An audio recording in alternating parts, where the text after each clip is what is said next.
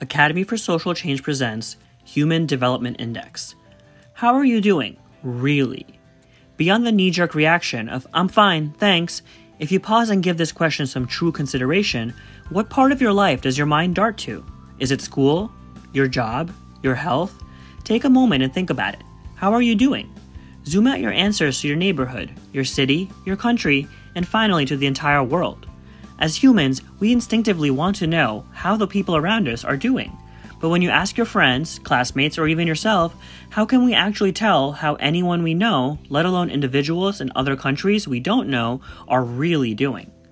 In a global comparison, the largest variations in well-being are dependent on the country in which you live.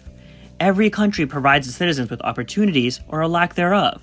The highest potential of well-being that the average person can achieve is determined by how good or how bad the quality of these opportunities are. The main issue is identifying the opportunities that are measurable, globally applicable, and the most effective indicators of well-being. Let's find out what those key variables are. The Human Development Index, or HDI, is a composite measurement indicating the average well-being of all people in a given country. In 1990, Pakistani economist Mahbub ul Haq first introduced the Human Development Index to the United Nations Development Program, or UNDP. He identified the three opportunities, as he coined them, dimensions that quantify the quality of life. 1. The opportunity for a long and healthy life, measured by life expectancy at birth. Life expectancy is calculated by using the mortality rates for a specific group of people and finding the average age of death. The group is defined by a common identity, such as country or other geographic location, as well as sex, race, and other demographic factors. 2. The opportunity for knowledge, measured by expected years of schooling for children and mean years of schooling of adults. 3. The opportunity for a decent standard of living, measured by gross national income per capita. Gross national income, or GNI, is the total amount of money made inside a country plus any money generated by citizens living abroad and any foreign investment and aid. Per capita translates to per person. Therefore, a country's GNI is divided by its total population. However, this measurement doesn't account for price differences among nations. For example, it may cost more to buy a bottle of water in some countries than in others. To adjust and equalize the different price levels or purchasing power between countries, we use an economic theory called purchasing power parity, or PPP. By expressing the GNI per capita in the PPP international dollar, denoted as PPP $, we avoid these purchasing power differences and get a more uniform result.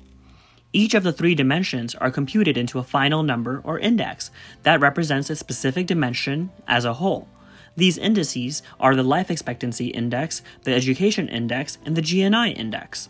The indices are combined to calculate the total HDI, which is expressed as a value between 0 to 1. Depending on their HDI, countries can be ranked into four categories: very high for an HDI of 0.8 or greater, high for an HDI of 0.7 to 0.799, medium for an HDI of 0.55 to 0.699, or low for an HDI of 0.549 and below. The UNDP explicitly states that the HDI was created to emphasize that people and their capabilities should be the ultimate criteria for assessing the development of a country, not economic growth alone. Prior to the HDI, the international standard measurement of a country's development was the gross domestic product, or GDP per capita, an exclusively economic index.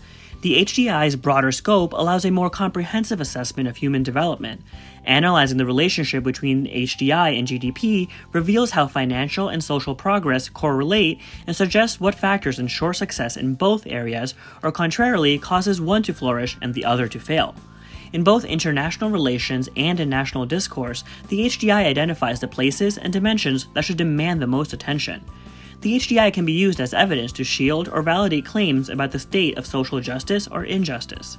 By adding quantitative data to arguments that are typically grounded in qualitative reasoning, the HDI delivers necessary evidence to reinforce otherwise subjective matters.